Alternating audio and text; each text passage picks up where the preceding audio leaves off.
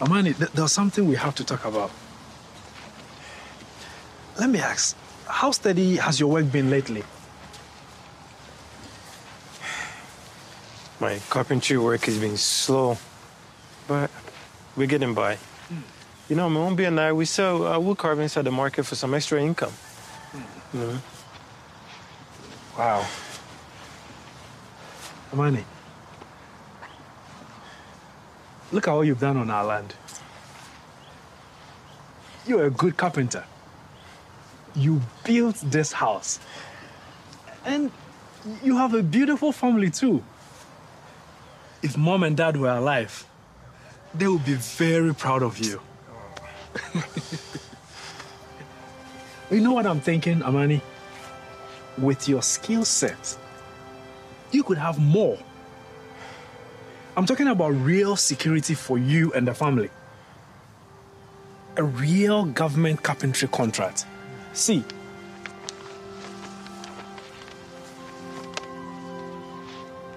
just look here. This is the amount we can be making. Yes? Yes, for real. All you need to do, Amani, is just... Yeah. No, not a party card. You know I can't sign this. Wait, you didn't sign me up, did you? I know what you're thinking about, Amani. See, you don't have to involve yourself with the political leaders. You don't even have to attend any of the rallies. You know what? Forget it. I'll take care of this one. Basically, you'll be working for me. So don't worry about the card. All I need you to do is just sign here. And this becomes a reality for us. Amani, you know I love you. And if you become successful, I will be very happy. I have to get back. But just think about it. And think about the family too.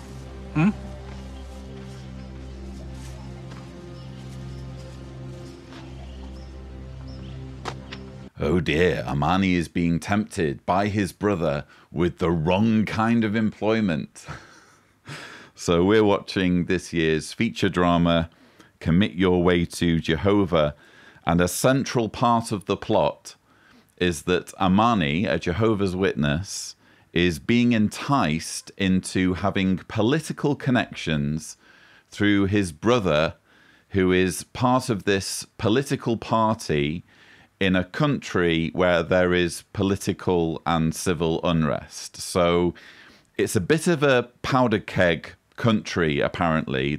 We don't know which country it is. It's never mentioned. But the point is that there is friction, there is violence in this particular part of Africa.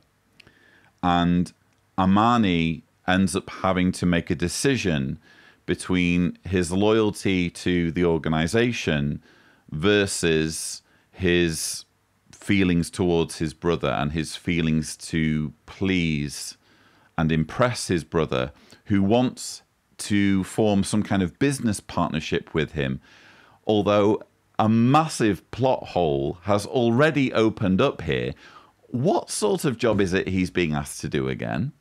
A real government carpentry contract. See,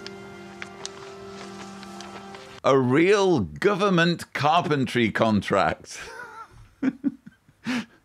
Because those are a thing. What do you do for work? Oh, I work for the government. Oh, you work for the government. Wow. So what do you do? Are you a politician? Are you a diplomat? What kind of office do you hold? I'm a government...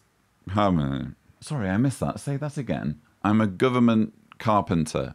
I do carpentry for the government. So you build things for the government out of wood? Yes, that's what I do. It's extremely lucrative for some reason. I'm sorry, how is that even a thing? How did that come up when they were writing the script for this?